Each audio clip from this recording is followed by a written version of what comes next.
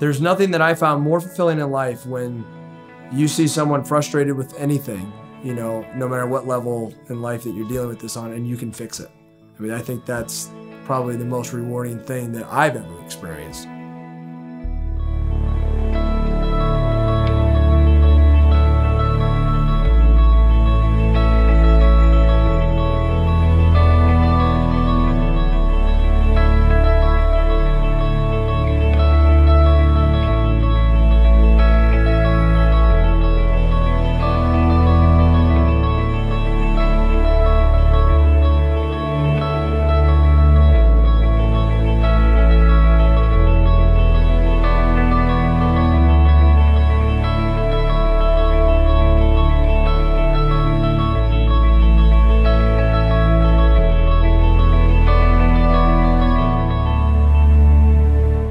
So I originally started Kessler after being a part of a couple small low-budget productions with a friend of mine that was my marketing guy from my previous company.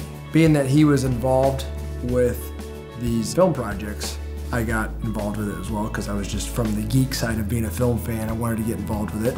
Helped him out on a couple film projects. And after being involved with these projects for just a short bit of time, I got more wrapped up into the gear side of things than I did the actual creative side. I just started seeing things that need to be done, things that could be fixed, things that could be done better, things that could be done cheaper. We started a website and a branding and basically just grew it from there. We started making sliders with the Pocket Dolly version 1, the CineSlider, and it just kind of, things morphed from there. Adding on more accessories for each of those products. We developed the Revolution head and the Oracle as a painted tilt head for our cranes, which ended up turning into the beginning of the motion control industry for us.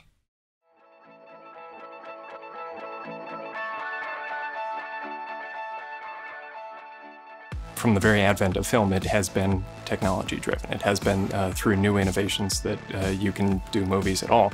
Technology has changed a lot since I got into the business. I've got some gray hairs to show for it. We keep building on all this technology, all this software that wasn't available back then. So you can do things that, we can only dream of or would never even have dreamed of back then. To develop a product, obviously it first starts off with an idea or a problem, and then the ideas of possible solutions. And so when a customer calls us or emails us and says, hey, this product's great, but I keep running into this issue, can you please come up with a way to deal with this or work around it or solve it completely? And so that's what we do. And we're like, what can we make that will end this guy's frustration with whatever the situation may be? Once we sit down and we brainstorm out the ways to attack it, then we go into engineering. Engineering hopefully has some tools in their bag of tricks, and they say, okay, you want to do this? We have these technologies at our disposal. They cost this much. They perform like this. We'll come up with typically anywhere from 3 to a dozen different possible solutions, and we throw that back at the team and the users and the Kessler shooters. And you iterate then. You say, okay, marketing and sales say, no, that costs too much. Engineering refines their estimate of what they can do for that amount of money, and you iterate, and hopefully till you reach a point that both sides agree on. And if everybody kind of gives it the green light and we feel like we're in good shape, we usually do a short run. With a product like CineDrive, as much testing as we do in-house, the true test is once it gets out into the field and our customers have the opportunity to use it in their own unique situations.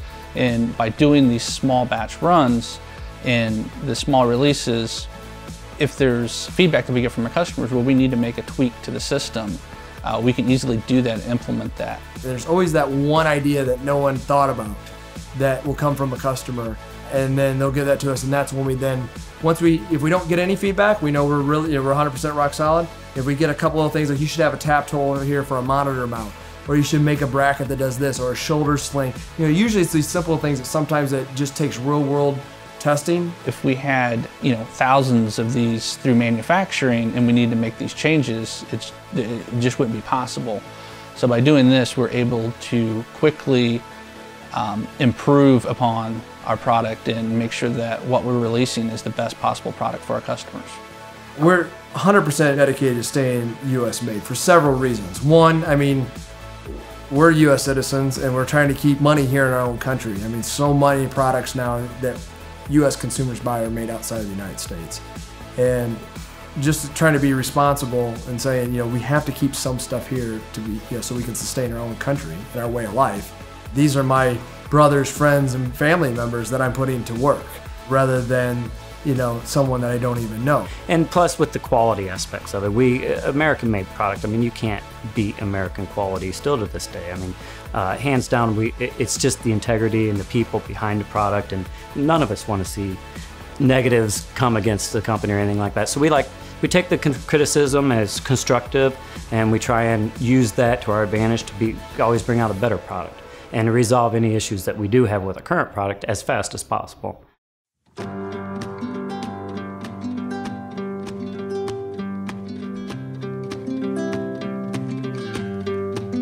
CineDrive was started as the second or third generation of our motion control development. We had the Oracle. Originally was designed for the Revolution pan tilt head. It was meant to just be a hands-on analog pan tilt head. We had people at that time, because of the digital DSLR, saying, can I use this for a time lapse? Can you put slower motors on there? Well, we did that, and that wasn't good enough. They wanted actually more control, so that's when we started putting in smart lapse and some other features that was more catering to the time lapse market.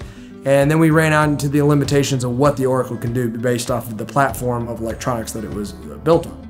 We have a wide customer base, right? We have people that do time lapses, we have people that do stop motion, and we have people that shoot live motion.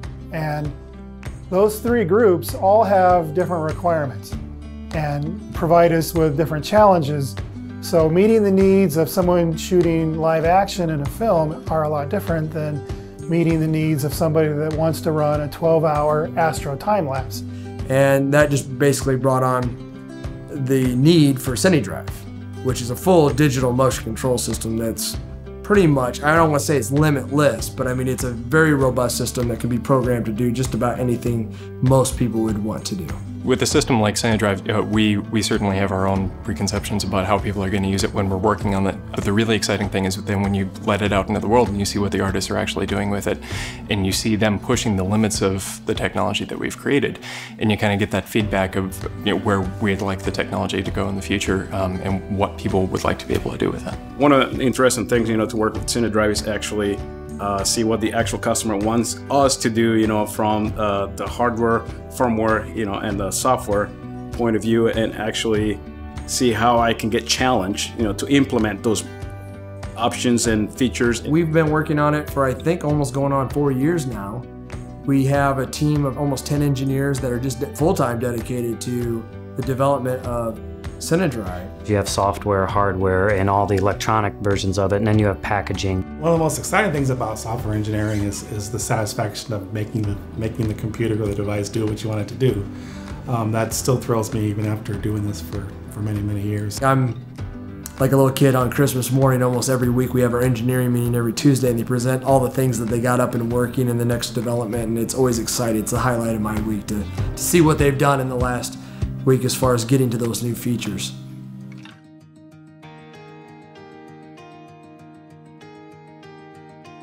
It's less about what can I do with it and more about what can't I do with it, you know what I mean?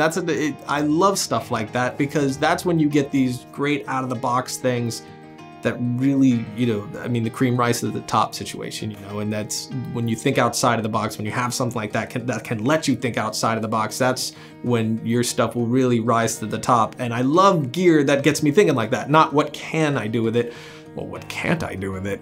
And that's when you get to do things that are just insane, you know, just take it one step further. The more time I spend with it, I know it's going to open my mind up to some creative opportunities that I could never pull off any other way. With CineDrive, I really like the what you see is what you get feature, where I can just set in the computer or the iPad a 30-second elaborate move with a focus pull and a slide and a pan and a tilt, and I can watch that in 30 seconds, 20 seconds, whatever, and watch it happen. And then I can go to that same little spot and change that 20 or 30 seconds to 6 hours. CineDrive is going to open up a lot of doors for a lot of people in that you have time-lapse and motion control capabilities They were really once reserved for 6 to 7-figure systems that are now going to be accessible to bright, talented young artists and young artists at heart, if you will, regardless of age, to produce some pretty amazing series of moves that are either in real time or over a lengthy period of time that we haven't yet to see, and that's pretty exciting. One of my favorite things is the ability to combine multiple frame rates. So shooting something at high speed and slow motion and being able to combine those shots together to create sort of a single impossible shot is, incredible. It's on-screen display, either on an iPad or a computer screen, tells you exactly what to do. I mean, with a little bit of direction, once you figure out what buttons to push and you start playing things out, it really is easy. The CineDrive helped us because it saved us a lot of time. So we saw like the preview of the shot, and as well, because there's like 4 or 5 guys at that time on a set, and we all like had our own ideas how to do it. So we could like play around with each idea and see which one works the best. I shoot a lot of sit-down interviews, and I love adding motion to those interviews. So using CineDrive and programming a move where the camera starts and stops at the end of the track, but within that slide is also a pan, creating a parallax effect. I use the CineDrive for that. And you can program that very fast. Just 2 points on your timeline, a start and an end, and just have it loop back and forth. And that adds this really dynamic feel to an interview. It's engaging. I shot a concert gig, smallish gig, but I set up a 5-foot CineDrive at the back and just had it going back and forth, back and forth. And so that was a locked off camera, but not locked off. Fantastic. And then I had a couple of other locked off cameras which were, static, and then I had my handheld and moving around. So I was able to get four shots out of a single operator, and it looked like I had a crew. I think for me, it's a new way at looking at visual effects. Everybody wants to create that next amazing shot, that impossible shot. And this is just another great tool that we can look at, okay, what do we want to try to achieve, and how can this allow us to do something that's never been seen before? We've seen a pretty incredible explosion in terms of technology in the past 5 and 10 years, and that's affected the entire landscape of filmmaking. I've always paid attention to that, obviously, and nonetheless, what rings true every day is that story is the most important thing, and how you tell that story. And what you're always looking for as a filmmaker is the gear that allows you to execute your vision to help tell the story. Visual effects is about problem solving, and I think the CineDrive system is another layer of that process. It's another tool that allows us to get shots done that we might not be able to do otherwise.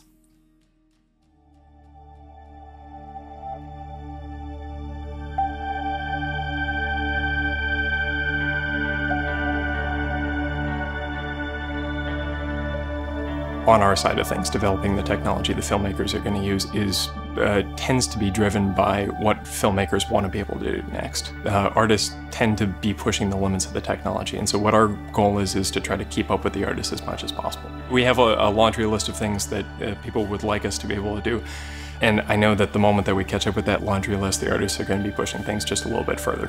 And so what we're trying to do is just create the tools that allow them to make that as easily as possible and as accurately to their original vision as possible. The CineDrive system puts in all the building blocks that gives people the creativity that they need.